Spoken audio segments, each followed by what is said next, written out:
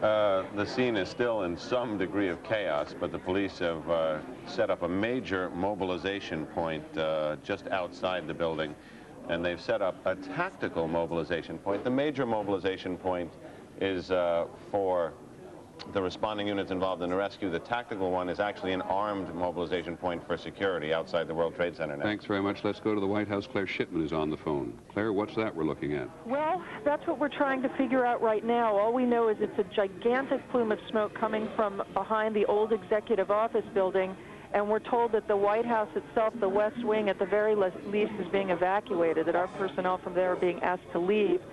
We've sent people running over there to try to find out what it is, but we don't know yet. Now, the old executive office building is slightly to the west and a fraction to the south. So we are looking southwest from a camera just across Lafayette Park, which is north of the White House. The White House is to the left side, out of your picture. Maybe even the cameraman could give us some appreciation. But you have no idea. Was that an explosion? Did you hear anything? We did not hear it. In fact, we were trying to figure out from the White House what security precautions they were taking around the White House in the wake of the apparent attacks on the World Trade Center, and we suddenly just saw the smoke rising from behind the old executive office building. We have people on their way there now, but it's like nothing I've ever seen. I mean, we've never seen that kind of smoke coming from anything that would ordinarily occur here. I must also tell you, Claire, I think if you think about what's behind the EOB there, you're really down in pretty open area. It doesn't look like a place where a building would be on fire.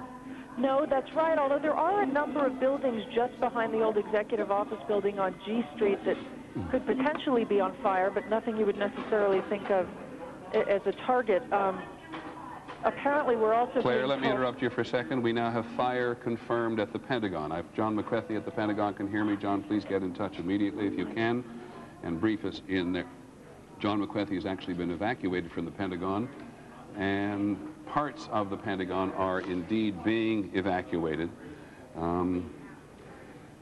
want to hold our breath here, it just seems to me, for a second, and not get into a mode that the country is under attack. But we now have 2 attacks on the Twin Trade Tower Center. U.S. buildings, city buildings completely evacuated in New York City. We have this mysterious black smoke at the southwest corner of the White House, which is to say there's something going on behind the old executive office building. We now have a report that fire has been confirmed at the Pentagon. ABC's John McKay, our Pentagon correspondent, who's been plugging in as quickly to the intelligence and counterintelligence units there this morning, has been temporarily evacuated. But that is as much as we know for sure at the moment. John Miller, go back to what you're hearing on your nets. Actually, it's interesting. In New York City, they're reporting on what we're seeing here also, essentially trying to tell everybody that heightened security is important now. John, I apologize. There's a lot of us here. What are we listening to there? Say again. Say again, please. Come here, John. Reporting that bomb squads are checking out Air Force One.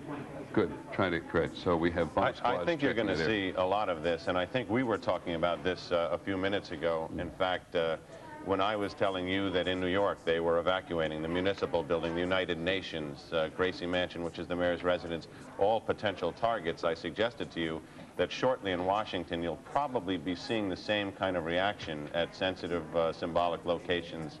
And apparently that's become more than a concern, but perhaps a reality. Okay, we do know, or at least the Associated Press is now reporting, that an aircraft crashed near the Pentagon, and the West Wing of the White House, as Claire Shipman told us, was evacuated amid these threats of terrorism.